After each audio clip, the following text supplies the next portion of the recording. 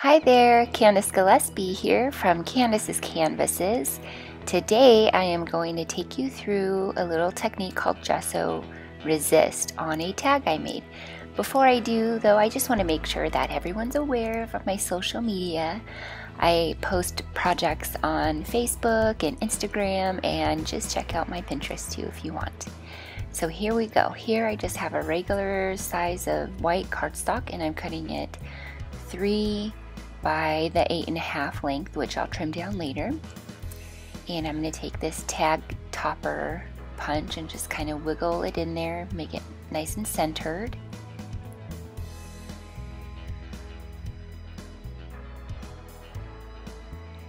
And I'm going to grab some scissors and just snip off these 2 rectangular pieces. And then I'm going to come in and fix these square edges with a circle punch.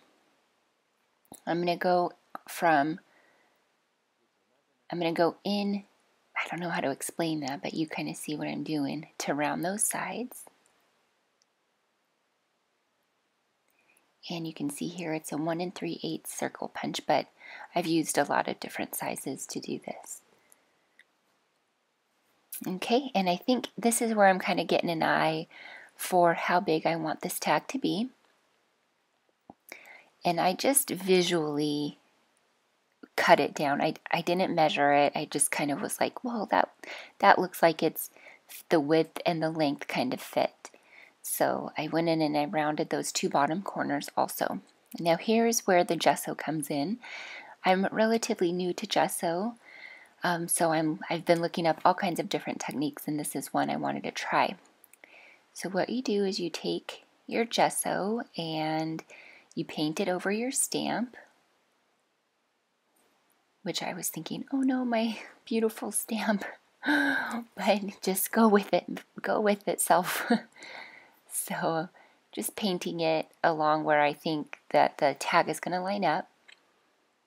Once it's nice and full, you just stamp it down where you want the Gesso Resist to be.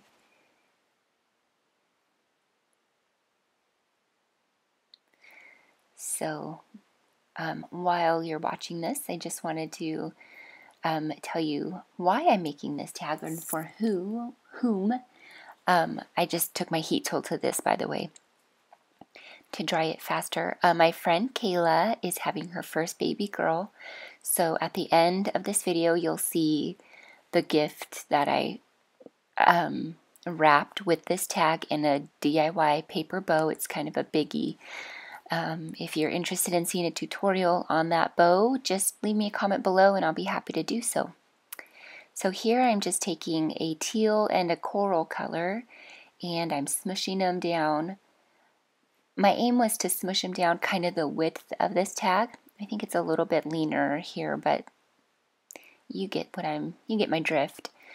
And then I did the same sprinkle of water, leaving some of the ink concentrated. And then I just drag it through.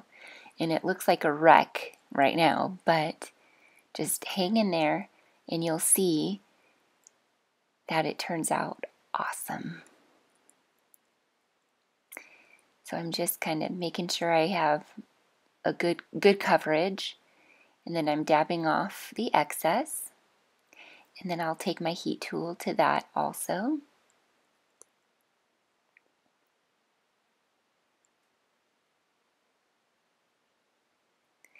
And once that's dry, I do the same smushy of my ink pads onto the craft sheet here, and then I do the back side of the tag the same exact way.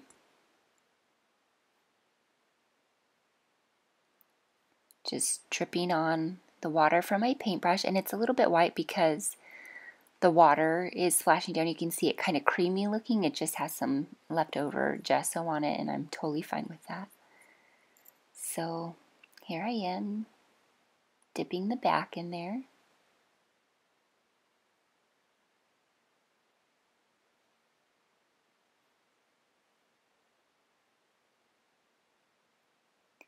And then I'm soaking up the excess water and then hitting it with the heat tool one more time. And here it is. You can see how the gesso resisted being colored. And I even like how it kind of has like a, not yellow, but a creamy hue to it. It's really cool. I'm definitely into that technique. So I'm just trying to choose some papers to go with this tag. And I don't know the name of this paper pack. I'm doing a voiceover at a later time from when I filmed this, but I am in love with it. It's really thin paper, one-sided thin scrapbook paper, but I love it. So here's what I'm doing with it. To save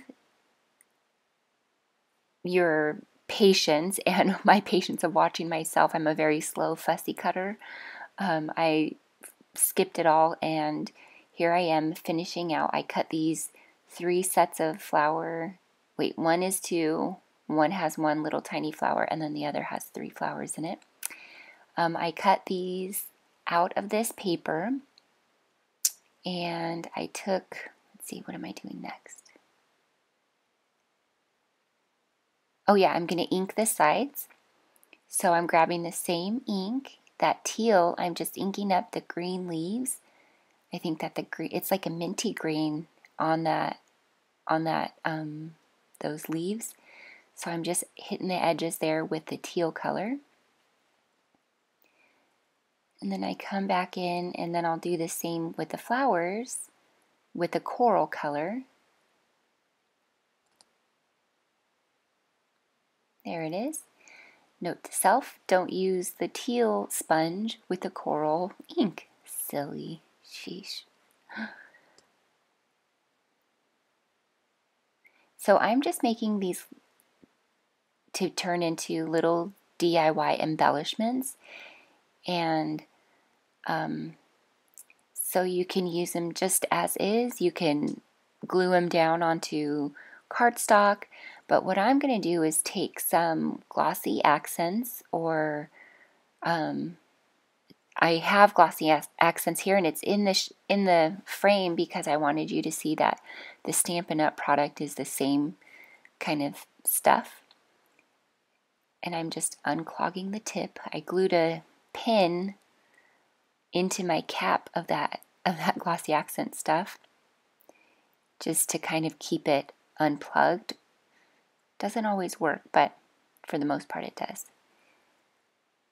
And then I'm covering the surface. I put them on a little silicone mat, and I'm covering the surface with glossy accents. And then these, once they dry, are going to be like little, they'll look like the enamel stickers type things. I really love how those turned out, and stay tuned because you'll see at the end how they turned out. Okay, once that's done, I just set those aside to dry, and then now I'm going to make some fish-tailed banners. I'm going to make 3 of them, and I just show you how I'm cutting this out. I can't remember, maybe it was like 3/4 or 7/8 of an inch or something like that. But I made it so that it was a good proportion when I put it against the tag. Then I just glue it, since it's super thin paper, I just glue it on the back of this scrap piece of cardstock.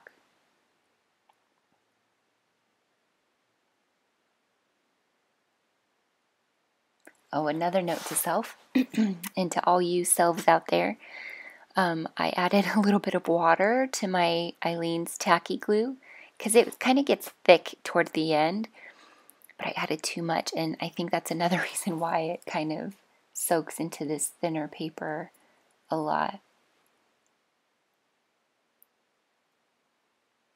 Okay, just cutting it out now, and then I'm going to make my little fishtail end here.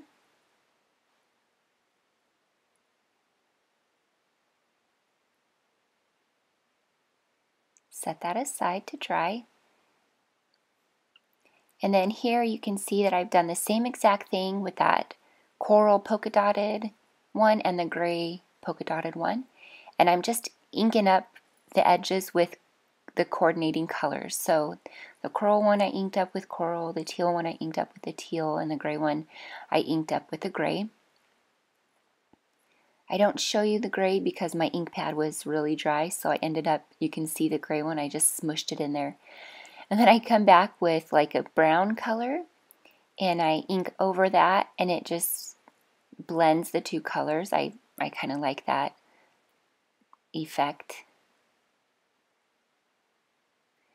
And then now I'm just positioning these on here to see if I like them horizontally or vertically, and I think vertically would be super cute too. I gotta make another one of these. And then here are my embellishments, all nice and dry and ready to use. And so I'm going to glue them together first, then see where I want them.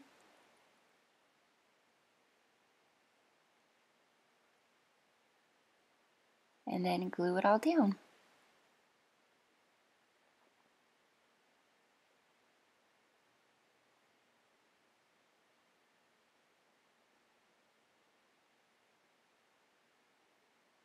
Do these long silences make you uncomfortable?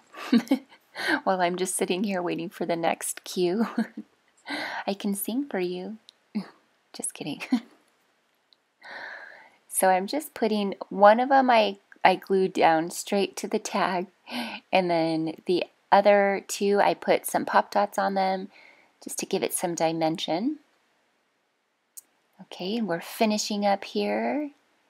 So now I just take a pencil and I sketch on there happily ever after, because my friend's baby girl, her name is Ever. So you'll see that I take, once I'm done finalizing it, I take the glossy accent stuff and I'll trace over it.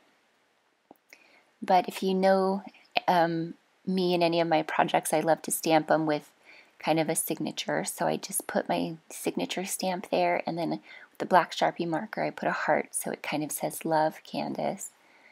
And then here's where I take the glossy accent stuff. Can't remember what Stampin' Up! Calls it. Oh, here, it's funny. I got distracted. I was trying to unclog it, and then I'm like, oh, I should make some enamel dot looking things on this. And I actually used them. I'll show you in a later video. But so finishing up and just tracing Ever, going over her name with the shiny stuff. And that is it. Be sure to give me a thumbs up and subscribe. And thank you so much for watching. You guys are awesome. And we'll see you next time. Bye.